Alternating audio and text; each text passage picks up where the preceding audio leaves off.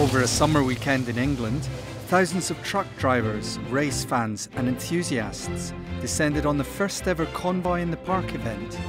What's your name? I'll be in charge with the boss again. You will. That'll be nothing unusual. They were there for the first ever Convoy in the Park event, a festival of trucks, drivers and life on the road. Starring race drivers, artists, truck drivers and of course some awesome trucks. This 140, I think, is one that we've had fully restored, as you can see. Excellent job's been done on that one, and that is the pride of the fleet. Scania set an unofficial world record for the largest gathering of a single make of truck in one place. What an absolute work of art. Yeah. A little bit Got to show off a bit. Yeah, you have to when you come to my age. Yeah.